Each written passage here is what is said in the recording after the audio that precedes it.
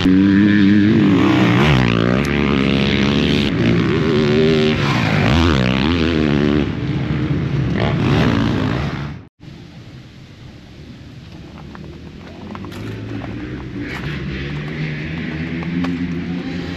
up guys, Trevor Hunter here with Dirt Bike Test. We just finished day one on the newly updated 2024 YZ450F motocross bike. Yamaha completely redesigned this bike in 2023. All new frame, motor, chassis, updated suspension, everything was all brand new for 2023. And then 2024 they left it, and then 2025 they made some revisions, mainly in the chassis and suspension department. It's got some new motor mounts down low, some different ECU mapping, updated suspension settings, a new linkage with a different linkage ratio, and a few other small minor updates. But overall, just is a refinement year for the Blue crew. Their bike was already winning a lot of shootouts, having a lot of success in the pro racing, both in off-road and in motocross and supercross. And so Yamaha, they redesigned, or they refined this bike to do to fix some of the complaints, or kind of some of the negatives that some people had about the now older bike. And we just took our first day on it here at Glen Helen. So to start, we'll start with the power. This motor was really good, really pretty incredible before, and they just made it that much better with the small refinements they did for this year. The bike now, it revs, it's really free revving, and it revs really quick through the power, and it revs far on top.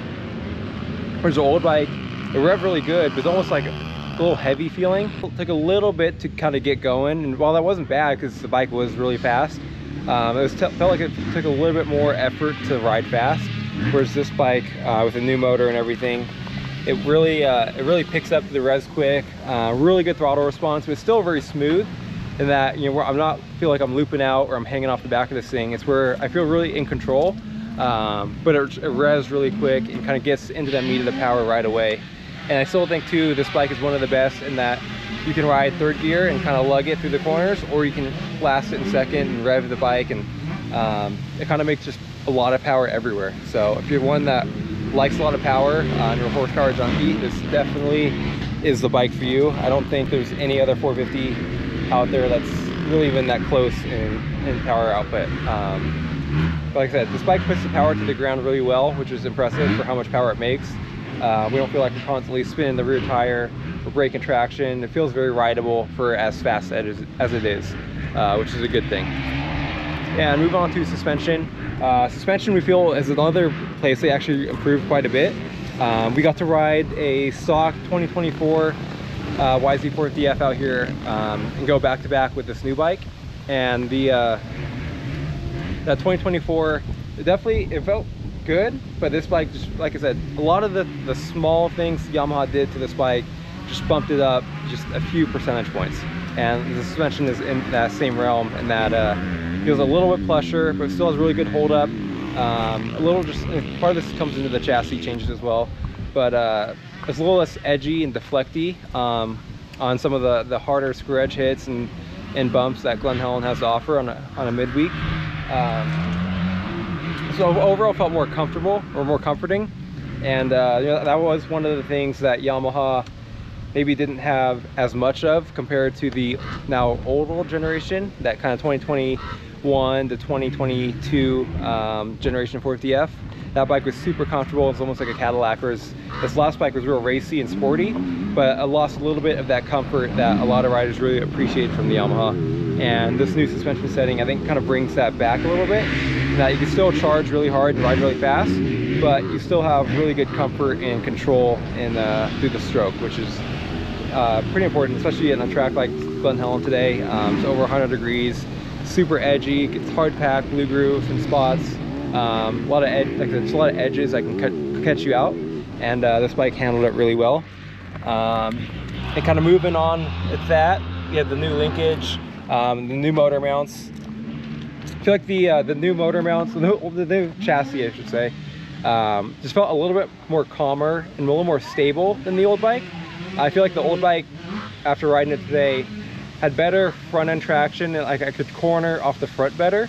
but I lacked some stability, whereas on this new bike I got a lot more comfort, and I wouldn't say a lot more, but I got noticeable more comfort and stability.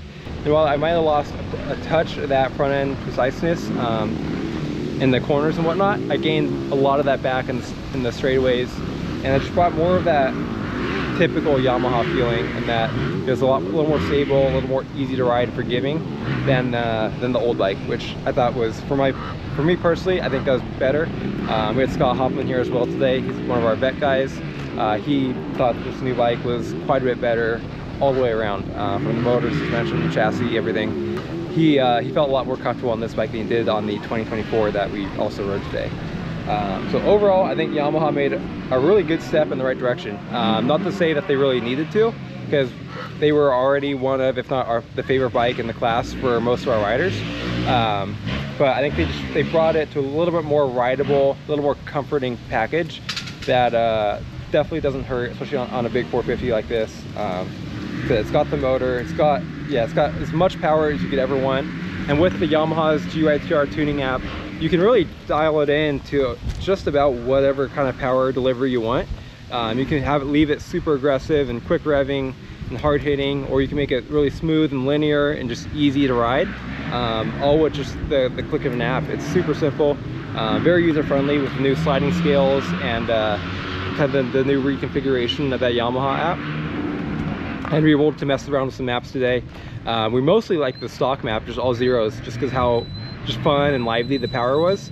But a couple of our riders felt like towards the end of the day, if we're going to spend more time on it, we would try to find a little bit more mellow map that didn't quite get rid of all the power on like the mid to top end, but maybe smooth out that bottom end just a touch for when the corners get blown out. We're trying to cut across the track and whatnot. So overall, really happy with this bike. Like I said, myself and Scott Hoffman both feel it's a big improvement, and like I said, Yamaha's been really good in the past 5-10 years about taking small kind of minute changes and making, you know, drastic effects on the track, and this bike is no different. They've did a few small changes on paper, but it translated to a very different bike on the track, and from our experience today, we both feel it's a step in the right direction, and it's a better overall motorcycle. So stay tuned to dirtbiketest.com for more. We'll have more on all 2025 Yamahas, off-road, enduro, motocross. We have it all at dirtbiketest.com. So until then, we'll see you on the track.